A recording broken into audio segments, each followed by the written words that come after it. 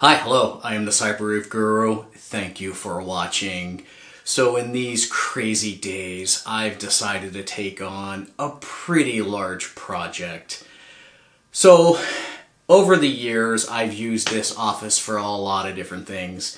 It is actually the confluence of about 4 or 5 individual hobbies that I have. The CNC, 3D printing, I used to do model railroads, I do computer work and programming, and some CAD work, right? So this office has taken on multiple personas and has been used for lots of different things, and it has gotten full of stuff. I have cabinets all along that wall that were just full of parts and pieces. It was fairly well organized, highly dense, they were completely packed. The shelves, kind of janky, not very nice shelves from the big box store. I had a bunch of stuff up here. I've started taking things out of the office already. So what we're going to do is we're going to completely deconstruct this office, strip it down to its bare walls, give it a nice fresh coat of paint, and we're going to build some custom furniture. So on this wall over here, we're going to put a nice tall cabinet, floor to ceiling. Across the top here, we're going to do a nice long storage shelf.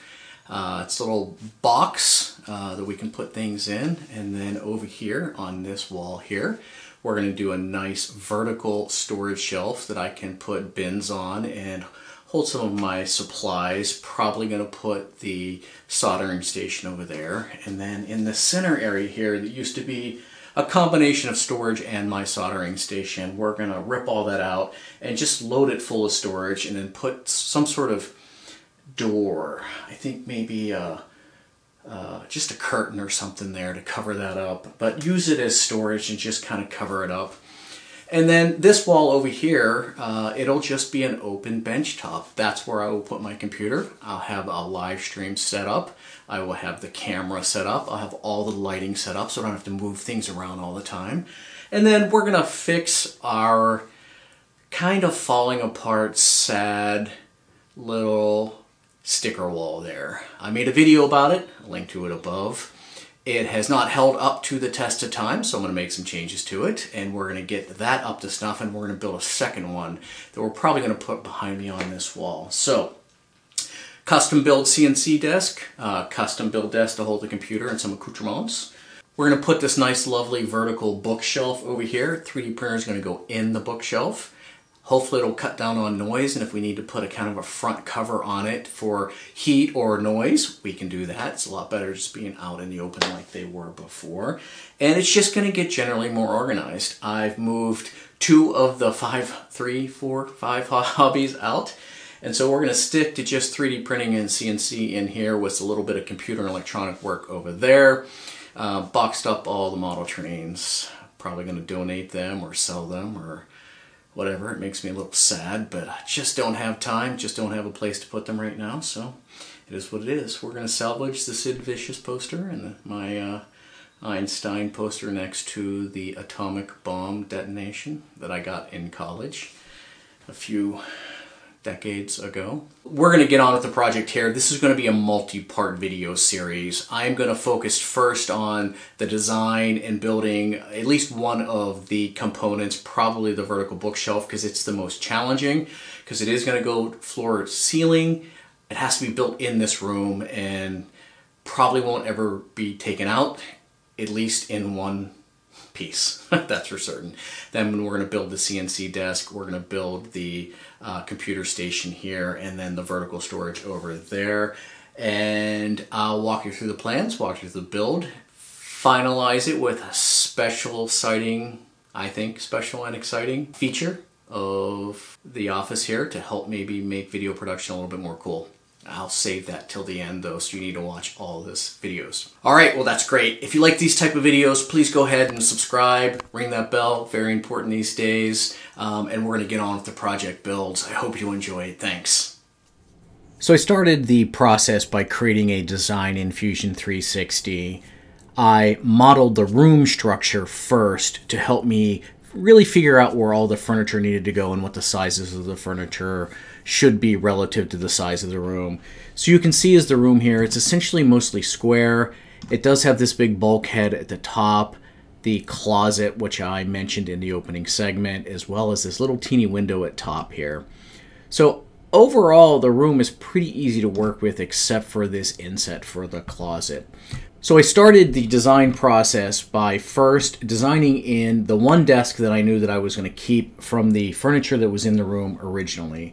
And that is the main desk on the right-hand side of the room, which is this guy right here.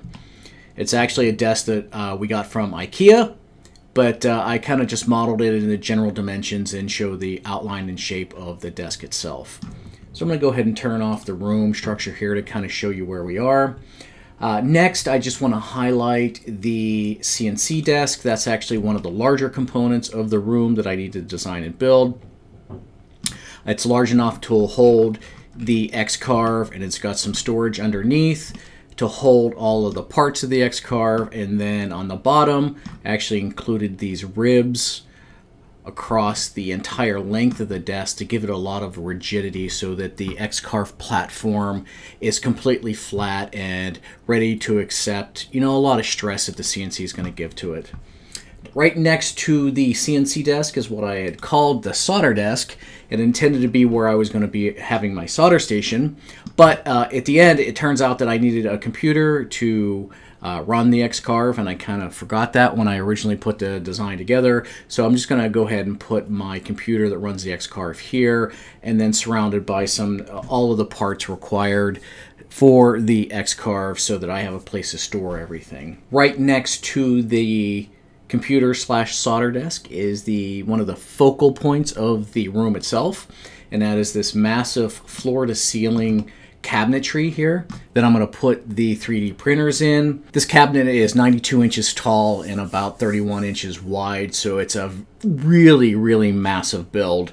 And because of the way it's constructed, floor to ceiling, it can only actually be built in the room once I cut all the pieces down to the appropriate size. The final component on that wall of the office is the very long and fairly massive horizontal storage unit here. This is actually where I'm going to put a lot of my tchotchkes, some of my coffee mugs, and 3D prints that I've made, and I'll just house it in here. And it creates a nice, I call it a shadow box. It's, a little big for a shadow box, but that's where I'm going to put everything. And then the last component of the office is actually some vertical storage that I'm going to put on the other wall here. That is just shelves. Now these shelves are going to be adjustable, so that I can adjust the height and put whatever things that I need in this particular shelf. And it's designed with this notch out here so that the bottom shelf here is in line with the desk. So now that we have the basic notion of the design laid out here, I just want to go ahead and turn on a couple features of the design that I put in to help me size things up. So let's start with the X-Carve. I found a model of the 1000 millimeter by 1000 millimeter X-Carve, which I used to help size that desk there.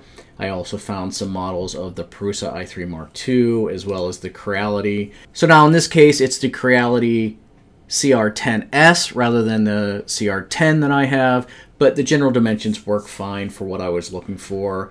The other two things that I found were the iMac Pro and then an actual Bluetooth keyboard to kind of give me some sizing, and so I know exactly where I want to put it on the desk. I have some other parts here, some rack bins and some part holders. It's not really relevant, but you kind of get the basic sense, and I'll turn the room back on.